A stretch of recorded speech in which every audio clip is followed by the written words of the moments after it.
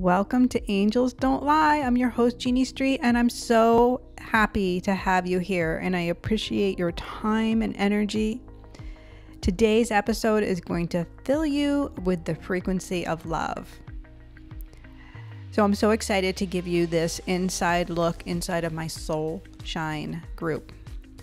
This past week, we had a remarkable session about coming back into the frequency of love and what it looks like and how we can start to identify with the times when we aren't in the frequency of love.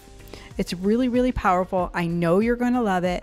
So just sit down and sink in. Saying yes, God, yes, is what you're going to notice about this show.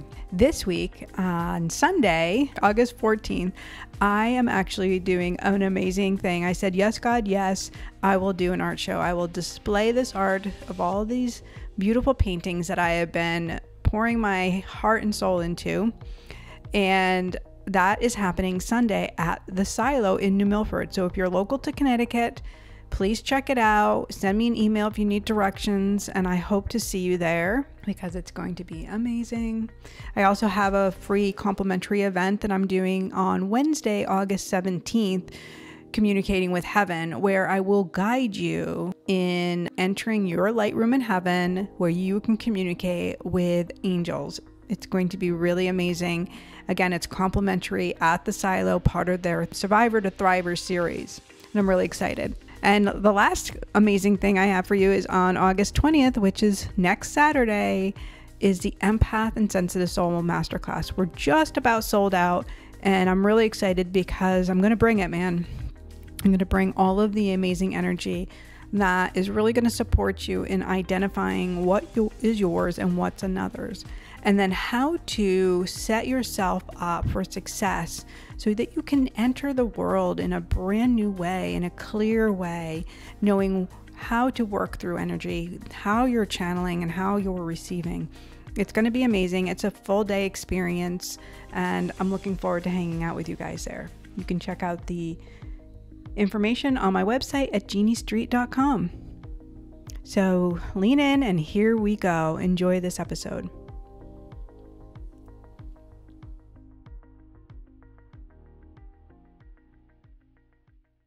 When she smiles at you, she'll say, angels don't lie. Angels don't lie. Angels don't lie. No, no, angels don't lie. Angels don't lie. No, no, no, no. The catch and release is having the system that works. The system that works is we meditate every day. God said, meditate on my word. He said, pray to me, come to me, speak to me. So it's in our relationship that we start to have more of a connection. We hear him, we feel him, right? When we're out of this in here, we aren't going to hear God. We are going to judge. We're going to be critical. We're going to be on all that lower frequency. But when we're in the higher frequency, it is the common thing to hear God. It's the common thing for you to receive that intuitive guidance. It is the common thing for healers to get the messages from the heavenly realm. End of story. It's how you channel. It's how you do all your great work. But it seems so it's limited, right? It's only limited to like, well, that felt really good, but now my life is this, or I have to do this. So when we're speaking of in terms of radical abundance, what you're claiming, what you're saying yes to, then it also comes with just a little bit of a requirement. It's catch and release. Can I catch the things that no longer serve me? Can I catch looking for proof that it's not working? And can I release that? Can I start having more faith? Can I leave my faith as the one and only thing that's the most important thing? If I lead with faith, then faith has my back. If I lead with faith, then love will be the consistent. Love will be it cannot not follow you. So I went in this really, really amazing retreat. I said yes to myself. Yes, God, yes. He brought this thing in front of me and I did it. really uncomfortable in so many ways. And I know you all know this, right? Because we have our storylines, we have our things, and, you know, we put the cloak on, we put it on, and it's like, and I said, oh, you know, what would it be like to just admit to myself, instead of going through the process of looking for my answers, to just admit, this is what I want and this is what I'm going to do. So I said yes, full way, did everything, did the whole thing the way I wanted to do, the way I would want to experience it. And it was really, really great. And while I was there, my mentor coach, she said, it's a really cool thing. It's a fact. Your body is the battery. And I was like, okay, my body's the battery. Tell me more. Tell me more. I know this. We're frequency. She said, so your feet on the ground is how you're holding charge. And I know this, right? We talk about the energy centers. We talk about our Christ points. We talk about opening up the lower root chakra and owning our place here on earth. And she said, and then, you know, your head, your third eye is your receiving.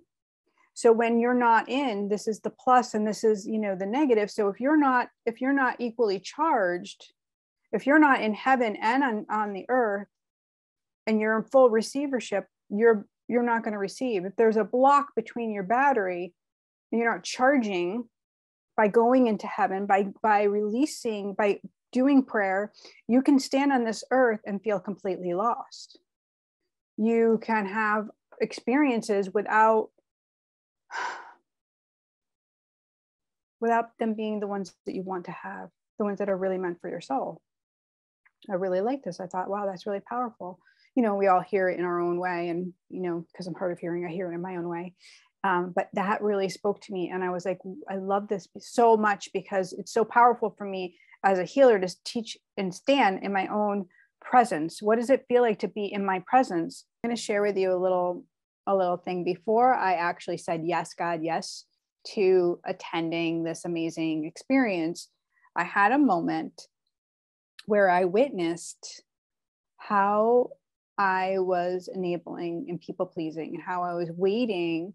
And I do it in a very interesting way because I'm energy sensitive, right? And being energy sensitive means I was waiting for the energy that my husband carried. I was waiting for the energy around things to show me it was safe to say yes, safe.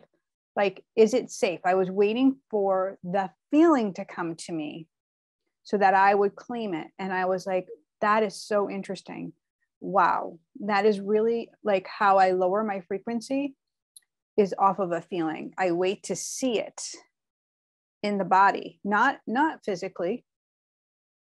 So this is a really huge awakening for me. Like, I love this. This is such a big healing, right? That God brought forward. It's like, okay, so yes, you have these cool gifts and you can feel. But what if you claim it on the very first thing? What if you just said, yes, God, yes, in the moment, because you felt it immediately and not waited for the outside world in any way, shape, or form to say, this is right, this is wrong, this is where, this is who, this is why. And I was like, okay, that's brilliant. Because that's how I get from my moment to the moment I'm creating, the moment that I'm co-creating. If I'm co-creating, I'm not doing it on my own. If I'm co-creating and saying yes isn't hurting someone else. And as healers, we don't want to hurt other people. But what ends up happening is we give our energy, and we really do. We mess with people, and they don't get it. They're like, what the fuck is wrong with you? Right? You're all over the place. Or because they're not understanding, all you're trying to do is love on them more than you're loving on yourself. And it never works. It never works. So loving on yourself first is gonna look like a radical confidence. It's a Godfidence, right? It's you and God together. It's holiness. So you're getting to be holy and make these decisions based off of what your body feels. So it takes a little compassion. It takes a little bit of uncomfortableness, being discomfortable in an energy for a hot second. It takes sitting with yourself. How do I come into my body to feel safe to say this. And so that's kind of what I've been practicing for the last 3 months, was coming into that before I said, yes, God, yes, to this experience. 3 months ago, I was like, this is really cool. I'm going to move in this way, and I'm just going to smile and wave. And if I'm smiling and waving, then how it's going to be received is totally different. I'm not waiting for an approval in any way, shape, or form, in my body, in the energy, in anything. And so automatically I'm just saying, yes, God, yes, I'm saying yes to me. I'm loving me. It's giving me more room to pour in of like, oh, this is how I can show up even better for my people. This is how I can raise my frequency to help them raise theirs. If I'm like this, which is my true state, wow, that's me really claiming I am who I am. I am that I am. I am that I am, right? Who are you claiming to be? And emotions are a beautiful way of expressing in a lot of ways. It's expressing what we feel. It's expressing happiness, joy, sadness, sorrow, right? And so if you're stepping into this new space, not familiar, right? This space of confidence, of ease, of non-judgment, to this place of I am love, I am, and that the rest is coming, and it's just peace that I'm seeking, because the rest is automatically, like, you've already seen it, you've already felt it, like God doesn't lie, like those postcard visions are real. And so if you are a match for it, all you need to do is to fill up your cup. So you being here is filling up your cup, and this is just you resonating with love, because we think it's literal. But filling up the cup is a pause, right? It's a hand on the heart and the belly. It's a hand to the heavens. It's feeling the most incredible moment that you've had in your life so far. It's a remembrance, because you've already experienced it. You've just forgotten it. And you remember more the bad. We remember the shit times over the good times, because that's how we're wired. So when we're talking about neuroplasticity, we're talking about the brain and how it's going to shift and how it's going to change, and we start creating new healthy habits, and we're meditating and we're talking to God, the body's going to start catching up to this. The body's going to start releasing old emotions, because see, it's not being triggered by the energy or the feelings as often. And so those emotions are going to come up and they're going to rise, and it's going to be uncomfortable. It's going to be uncomfortable. You're going to look at it, you're going to face it, and you're going to be like, wow, this is so old school. This doesn't really match who I am now, because you already had a radical acceptance. You stepped into, I am a healer. You're just like catching up with the energy. It's like, I'm a healer. And what you're doing is people pleasing, but they cannot be on our party line until we fully are embodied, because they can't be. And they just can't. You have to be embodied in it. And when you're embodied in it, they will see it, they will know it, and they will be like, wow, I want some of that. Even if they don't understand it. Even if they don't understand, they're going to be like, oh, that's some juice. Look at that. Look at her energy. Like, they're going to notice your energy before they notice anything else. All you have to do is to be in the frequency of the healer. And the healer is joy. The healer is love. It's grace. It's purity, right? So in that matching of it, if you can remember a moment, this is what helped me in the very beginning when I started to change the frequency I was living in. I started picking moments that brought me that most joy, that I could remember where I was smiling, because that was a really big thing, right? Because I didn't smile. I teach myself to be safe outward instead of closed off, and where I would be smiling and I would be just filled with all of life. And so I picked moments that I return back to when I can't get there, for maybe I'm in public, or maybe I'm really like sad, maybe something big has happened. And then I just put my hand on my heart and on my belly and I call it in, and I'll go through the entire scene until you are holding that resonance, until you are holding that energy as if it's normal to wake up with that smile on your face. Like, oh, wow. Because what you'll notice if you do that every single day is that good is coming. Joy is coming. You are a match. The more you do it throughout the day, and I have God timers on my phone, 1111, 333, God is great, 444, I am divine, I am. So I set God timers, and God timers is a moment that you just bring that one thing, that one memory, again, until it becomes normal for you to breathe and remember it quickly, that is going to be how you raise your frequency consistently and stay there. This is prayer. This is you and God in remembrance of good. This is you seeing God in the world where you live, in your life. This is holiness.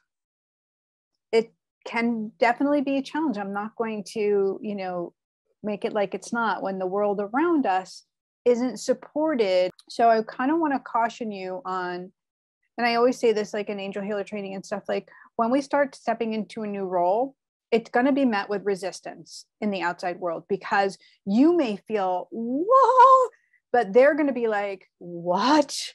Because they're used to you. Your people, your peeps are used to you being in a frequency that's not as high. Know that you're teaching them by showing, not telling, you're teaching them that on a daily basis, you're willing to move up into this heavenly state. You're willing to go to the heavens, to be there, to hold as much love as you can so they feel it and they know it. And they too will make their own journey. They too will make their own journey. It is not up to you to make them go on that journey or tell them how to. You hold your people in your circle and you bring them up with you. We don't leave, I have this saying, like, I don't leave anyone I leave them in a better state than I found them. That's my goal. Like a camp, Girl Scouts, leave the place better than you found it. Well, yeah, I'm going to do that with my people. Everybody that's going to come in, I'm going to leave them better in some way, shape, or form. And so you're going to do that with your family, but just in a new way, an energetic way. We don't want to reintegrate the low frequency.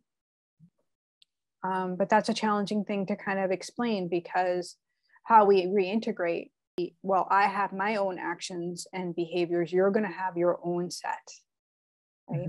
But it's recognizing, oh, wow, I can see that isn't something I want to stay in, and that you walk in peace and joy. And you go out and you share your light. Amen, amen, amen.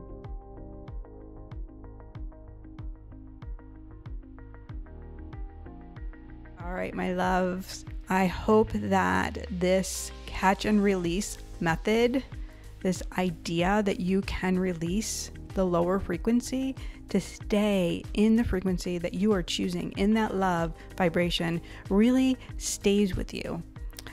Try it out, work with it, play with it, because that's the fun of it. Don't forget, if you need details about the art show, send me a message at jeannie@jeanniestreet.com. And if you want to register for any of the upcoming amazing workshops I have, it is at jeanniestreet.com. So I will see you next time here on Angels Don't Lie. And I know what I know, because angels don't lie. Have a gorgeous day. God bless you.